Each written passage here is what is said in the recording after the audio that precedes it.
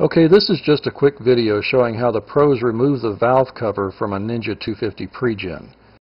I've seen a few YouTube videos that show how to do the valves, but they either don't show how the valve cover comes out or they show it wrong. Some of them say to remove this coolant tube right here. It's tempting, but it requires that you drain the coolant and you have a high risk of getting the coolant mixed in the oil. Other videos show the radiator and a lot of other stuff removed that isn't necessary. In this video, I'll show you the proper way to remove the valve cover so you can do a valve adjustment. I've already removed the mirrors, front fairing, and tank. To get the valve cover off, the front engine mounts must be moved forward so it has enough clearance to be pulled out. Start by removing the long front engine mount bolt.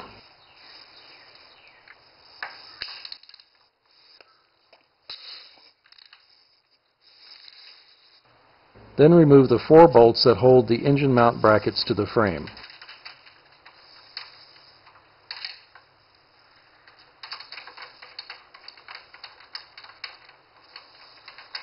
I've drilled out the spot weld that holds the right coil on.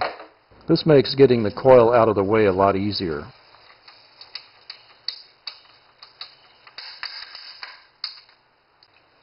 And make sure you get this fairing bolt out of the way.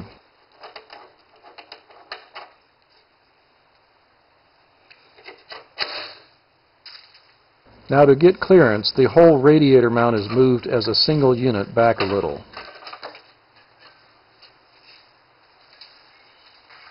And now the valve cover just slides out.